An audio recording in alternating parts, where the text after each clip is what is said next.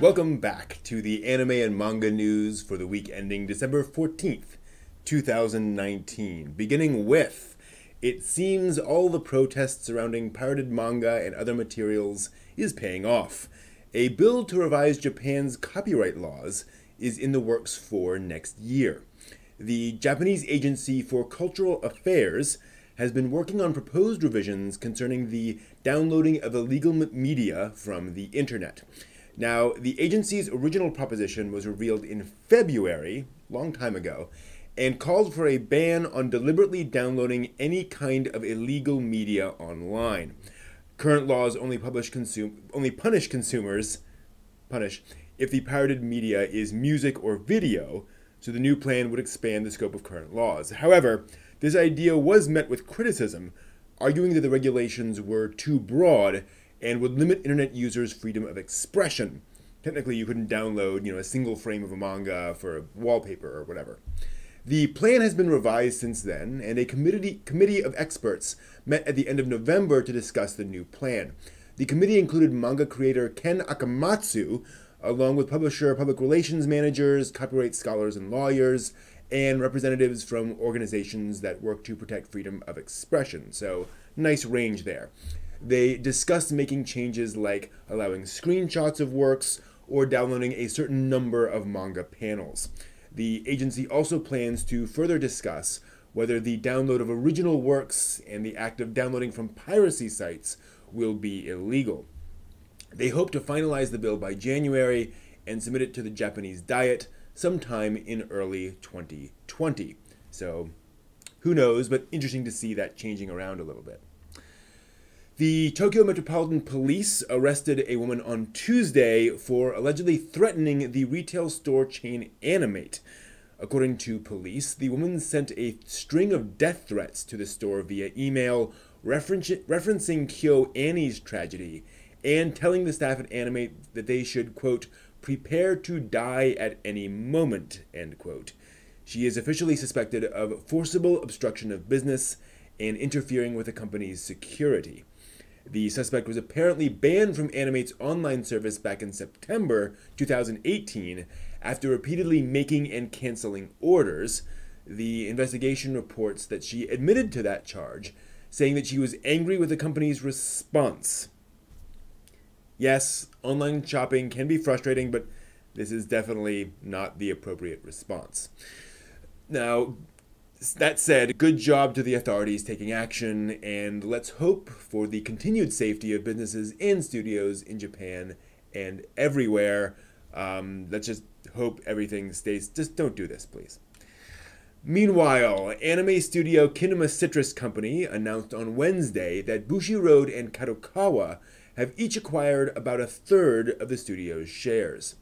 Each company now holds 31.8% of the company's shares, with the studio's representative director holding the remaining 36.4% controlling stake. They noted in the announcement that the new arrangement will allow the three companies to more securely and confidently develop globally targeted intellectual property, i.e. anime franchises and such. Kinema Citrus is known in recent years for its productions of Made in Abyss and Rising of the Shield Hero, along with the anime adaptation of Bushiroad's Review Starlight franchise. If you haven't watched the first episode of that is bonkers. The three companies had previously announced a partnership in July with the aim of producing a stable intellectual property and producing anime in response to its growing popularity both abroad and domestically. So hopefully some interesting things will come out of that. Now this week also brings many new anime announcements. Ready? Here we go. First up, Tsuburaya Productions and publisher Pony Canyon revealed today that Studio Trigger, that's right, will be animating a new anime project in the Gridman universe. The new anime will be titled SSSS Dynazenon and brings back director Akira Amamiya and other main staff members from the original SSSS Gridman anime series, which premiered in October 2018. That's probably the wrong way to pronounce it. The format of the new project has not yet been announced, so watch out for more details. But a teaser video is up on Pony Canyon's YouTube channel, so check that out if you're interested. Public broadcaster NHK has announced that it will be producing a new sports anime focusing on para-athletes. The new show, titled Breakers, will premiere on January 7th as part of the channel's Tensai TV Konyu educational program. It will tell 4 stories about 4 different sports: wheelchair basketball, track and high jump, goalball, and Paralympic swimming. The main educational program will also feature guest stars associated with the actual sports, which makes sense. NHK being very much a public television kind of a thing. This will hopefully be a great new view of sports anime, so keep an eye out for that next month if you are interested. Multimedia project Idly Pride, I'm sorry, I cannot say that name with a straight face, announced on Monday that the franchise is getting a TV anime adaptation under Cyber Agent's new CA Animation label. CA Animation was formed in October 2018, and this anime will be its first project. The story focuses on, of course, idol groups. The project's promotional material reads, quote, "No one starts from the spotlight. They all start as nobody. Only way there is to prove that she is a true idol," end quote. I guess we'll have to watch and find out what being a true idol really involves. I suspect it's singing and dancing. More information on the anime will be revealed in March. The larger multimedia project is planned to include video games, music, and several other forms of entertainment along with the anime. So basically the Idolmaster Love Live structure. We all get it. All right. The official Twitter account for Sosuke Toka's manga Osama Ranking, or King Ranking, revealed that the manga is receiving an anime adaptation. The web manga tells the coming-of-age story of Boji, the firstborn prince of his kingdom, who is deaf and powerless. He tries hard and dreams of becoming the world's greatest king, but people whisper behind his back that he is good for nothing and could never be a king. So, pretty dark stuff there. The story begins with Boji making his first friend, Kage, a literal shadow, who was a member of the now-extinct Kage clan of assassins, and then follows his journey of meeting people and growing up. Okay.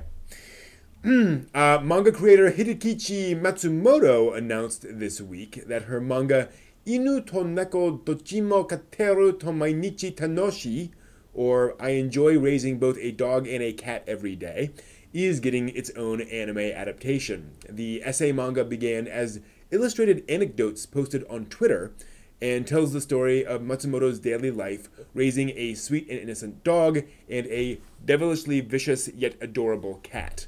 So basically like that stuff from Sinfest, right? Meanwhile, yesterday's issue of Shogakukan's monthly Koro Koro Comics announced an anime adaptation for Sakuya Kuroda's Rich Police Cash manga. As you might have guessed from the title, the story follows rich policeman Cash, who solves any and every problem with the power of money. Hopefully this is framed as a what not to do type of story. The new comic anime is set to premiere on the Koro Koro YouTube channel on January 15th, so I'm assuming these are short episodes, sort of web animation style. Finally, Nintendo revealed today that Studio Colorido is producing a series of animated shorts based on the new Pokemon Sword and Pokemon Shield games. The anime, titled Pokemon Twilight Wings, will consist of 7 5-minute-long episodes. The first episode is set to debut on YouTube on January 15th, with new episodes airing monthly afterwards. The Pokemon Company International describes the ensemble drama series, saying, quote, "Over the span of 7 episodes, Pokemon Twilight Wings will show in detail the dreams of Galar's residents, the realities they face, the challenges they must overcome, and the conflicts they must resolve," end quote. Studio Colorido, known for a lot of short films, particularly the McDonald's anime commercials. The upcoming Type Moon Museum Tracing 15 Years of Type Moon exhibit has revealed details of its contents this week. Part of this year's 15th anniversary celebration of Fate's Day Night, the museum will run from December 20th through April 5th at the Sony Music Roppongi Museum. The exhibit will be divided into 7 areas, and yes, I'm going to list them all. Area 1, the Face of Type Moon, a recreation of creator Kinoko Nasu's workspace, as well as office and desk spaces at Type Moon. Area 2, Type Moon's history, as shown through production materials, presumably like cells and such. Area 3, How to Make Fate Stay Night, a breakdown of the visual novel's characters, videos, soundtrack, and direction. Yep. Area 4, Gallery Type Moon, which is, you guessed it, a gallery of illustrations from Type Moon's various works. Not done yet. Area 5, Type Moon and Our Era, a showcase of works derived from the setting of the original Fate Stay Night. The many, many works derived from it. Area 6, Fuyuki City Day and Nightmare, a 13-meter map and diorama depicting Fate's Fuyuki City. And Area 7, a Carnival Phantasm, a showcase of magazine covers featuring Type Moon characters and messages of support from various people related to the franchise. Congratulations, that said, to Type Moon on the anniversary, and here's to many more years of many more Fate series, and I'm sure we will have many more Fate series. And lastly, speaking of, our fun bit of news for the week, the Japan Racing Association has launched another wild anime collaboration, this time with the characters of Fate Grand Order. In the new collab, the main characters of the new TV anime series travel back in time to observe and commentate past Arima Kinen horse races. Because why not? The interactive website is titled, get ready for this, Fate Grand Prix Order Absolute Horse Racing Front Arimania. The Associated Fate anime title's full title is Fate Grand Order Absolute Demonic Front Babylonia, so you can see where the collaboration got its little name.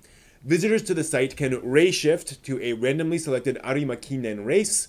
Footage from the historical race is then shown, along with commentary from one of 8 main characters from the anime. Afterwards, you'll receive an explanation about the race, which isn't the commentary for that, and the opportunity to share your findings on Twitter and be entered into a prize drawing, with possible prizes including a signed poster, a phone case, and other kinds of collab-specific art. So, you know, if you've ever wanted to listen to Gilgamesh, Enkidu, or Ishtar give commentary on a horse race, check out the website. And let's be real, even if you never wanted that before, you probably do now. That's the news for this week. Thank you all. See you next week.